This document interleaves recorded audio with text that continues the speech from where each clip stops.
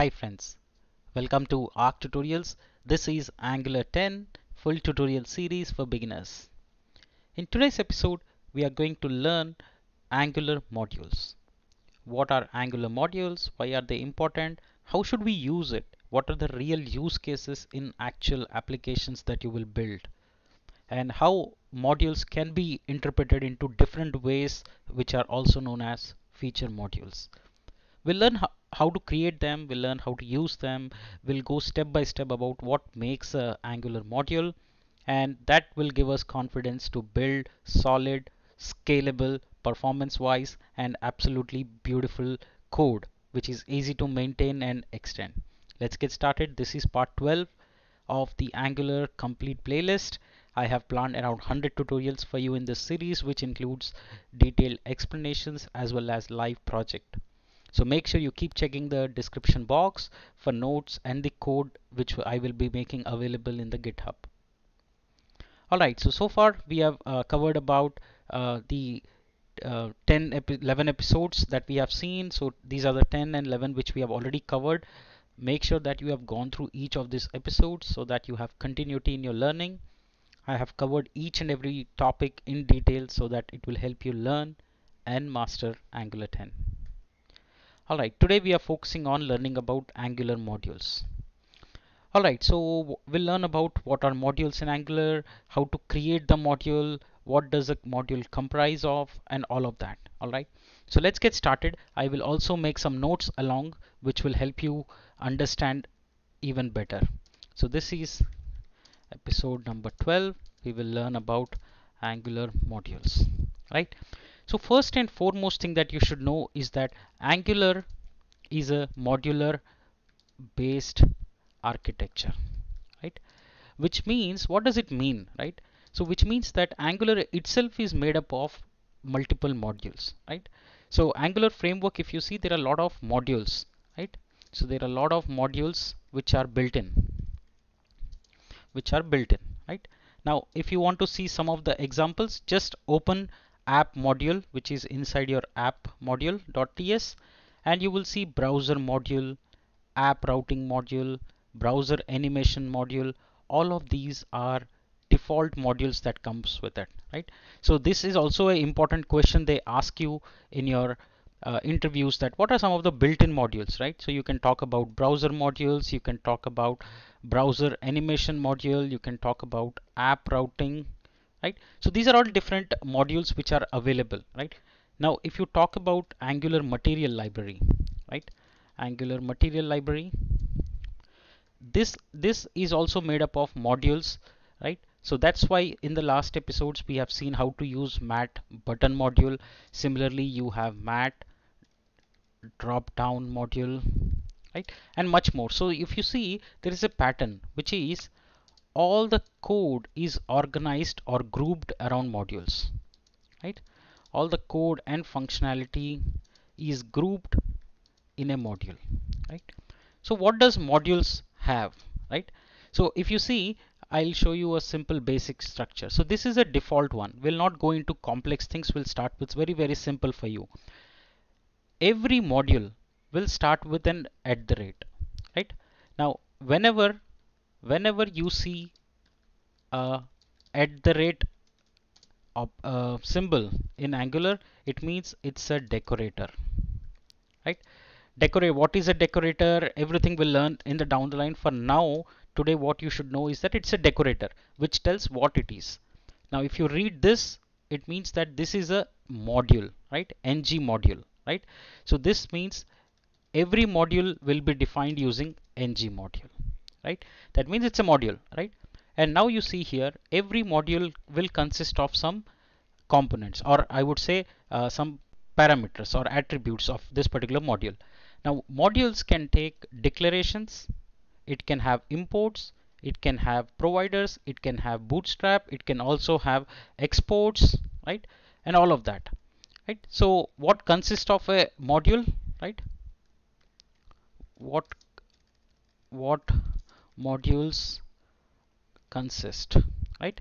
Are, first thing, whenever we say declarations, right?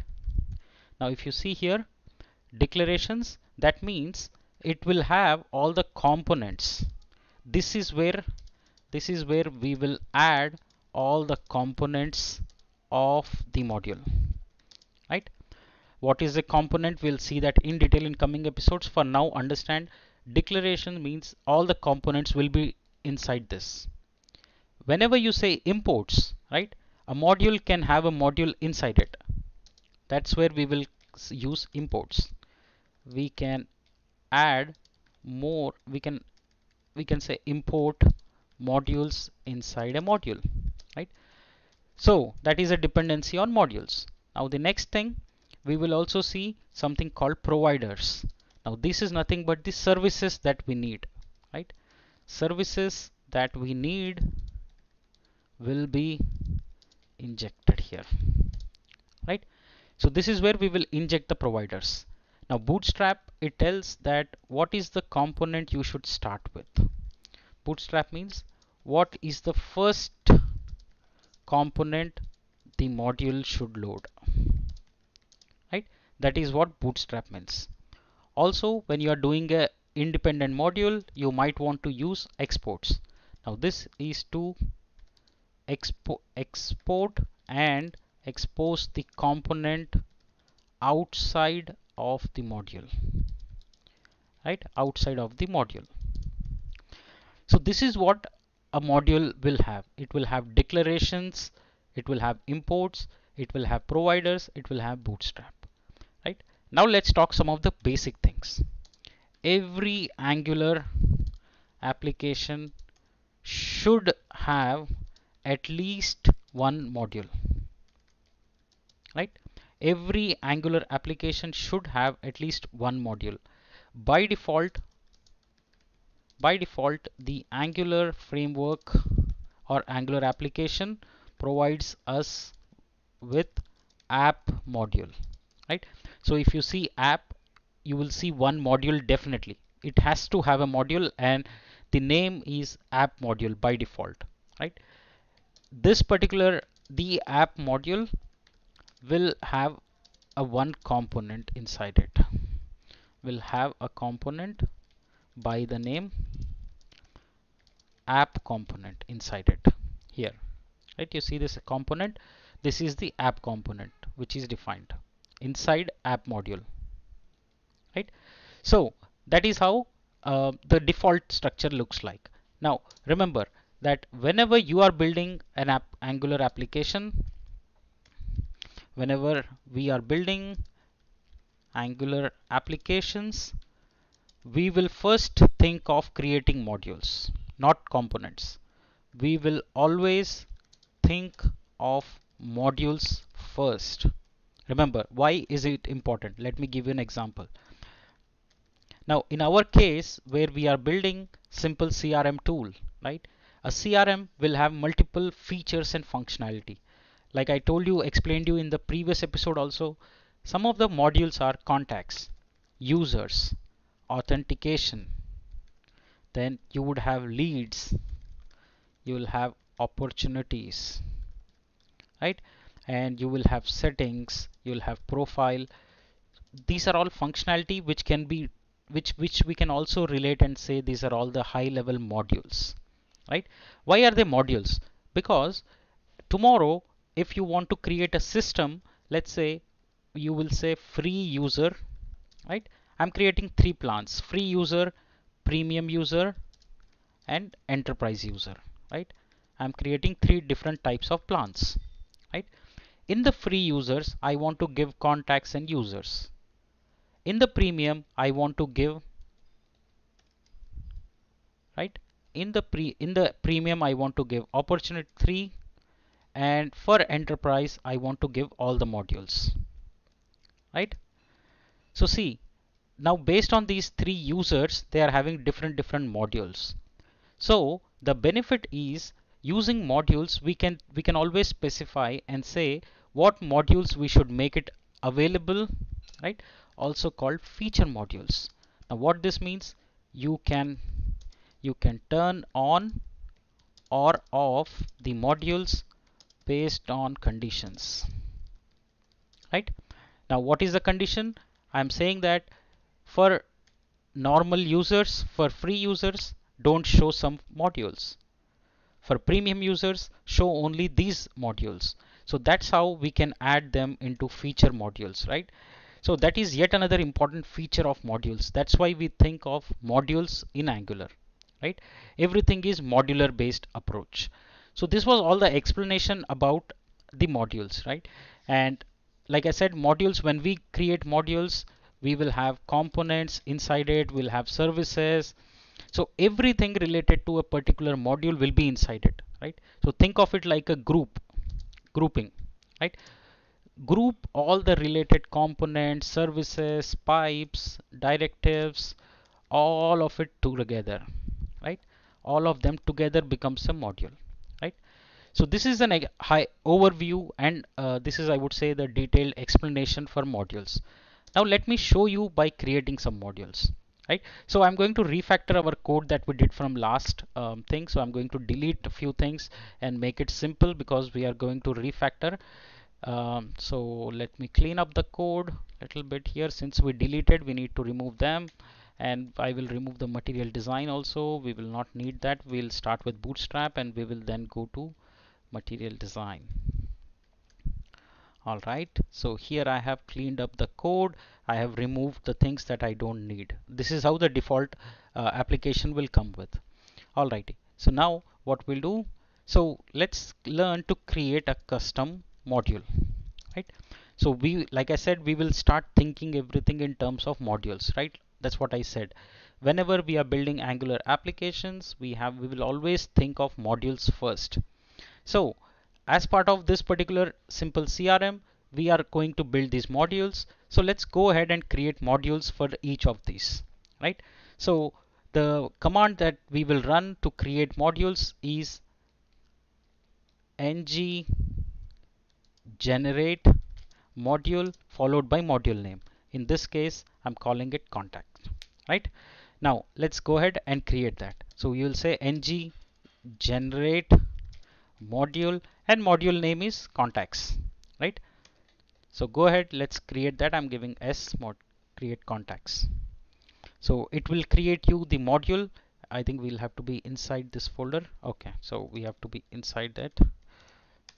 All right, so the command will run is ng generate module contacts. So we are telling Angular CLI generate as a module by the name contacts. It will be by default inside the app. We can generate it anywhere we want, but by default it is created inside the app. So you see here, now it has generated a module file. Now again, like I said, it is an ng module. That's why it has the @ng module. It has declarations which are empty. It has imports, which is only common module from Angular common, right? Nothing fancy, simple empty shell of a module and its contact modules. Similarly, let's create more modules for our applications. I'm going to call them leads, and then we are going to call settings. So you see all the modules are getting created here beautifully. So friends, remember, we are also generating a live application while we are learning. So I would encourage you to start coding with me so that you learn everything how to do it.